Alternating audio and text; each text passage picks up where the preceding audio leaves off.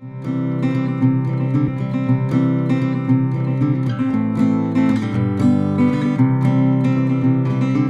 y'all, one quick tip. If you like to listen to music in your RV or while you're camping out somewhere, the way I do it is I have a Bluetooth speaker.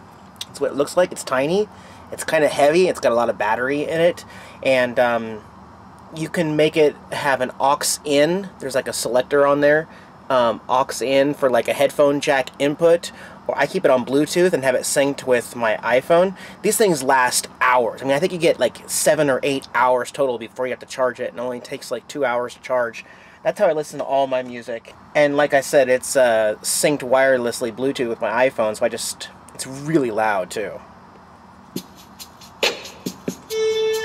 I got my shades on, top back, rolling with the music jack, rolling on the wheel, around me, baby. Yeah.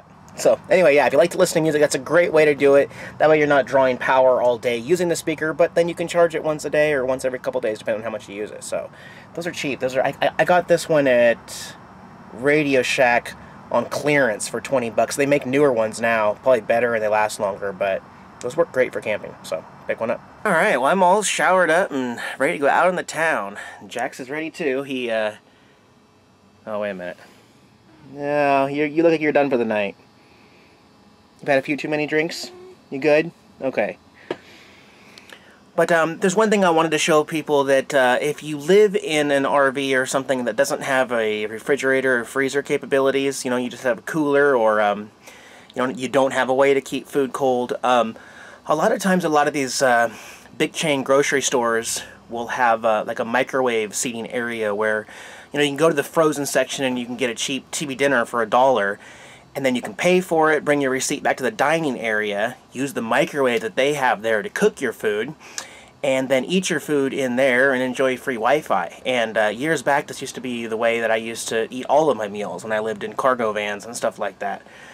I'm kind of high-classing it now with all of my appliances in this RV, but I'm not quite to the point where I'm ready to walk around in public with the camera in front of me and talk to the camera looking like I'm talking to myself, so I'm not going to film any of that, but I am going to go over to that store and do what I used to do, and that's eat food in their dining area and use their microwave. If I get a chance, I will turn the camera on and try to be discreet and not look like a weirdo.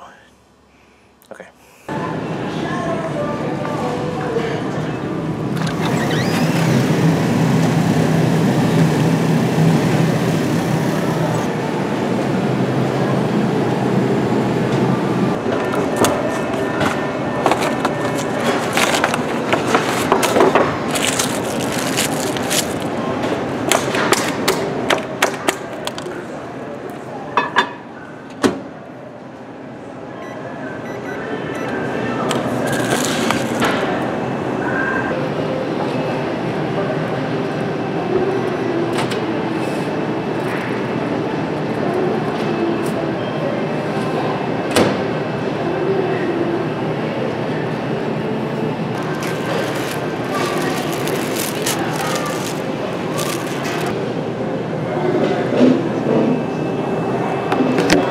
So I guess the only reason I really showed that was just because it's kind of a flashback, being in this area and having the ability to go into a store and use the microwave. I used to live in a cargo van 2 or 3 years back, and for people that watch my video that live that lifestyle, they don't have a stove and an oven. They don't have a fridge and a freezer. They don't have a propane system to keep that stuff cold and cook their foods. They also don't have a sink and running water to be able to clean dishes and stuff like that. So these kinds of stores where you're able to do that is really a benefit if you're living like minimalist with only a bed in the back of your van and stuff.